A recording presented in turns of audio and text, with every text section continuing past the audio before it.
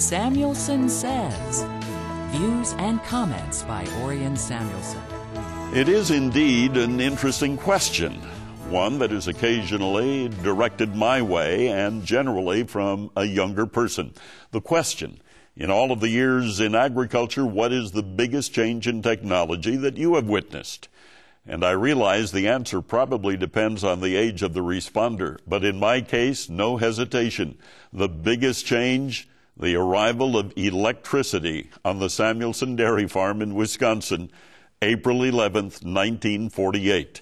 That's the day the Rural Electric Cooperative hooked us up to power, and we suddenly had a milking machine, we had a refrigerator, my mother had an iron and threw out the old flat irons. Life changed. And anybody who has had that experience of growing up without electricity and then having it arrive, I would guess agrees with me, because that really changed life in rural America. And this is an important anniversary year. It was in May of 1935, 75 years ago, President Franklin Delano Roosevelt signed the order establishing the Rural Electrification Administration, the REA.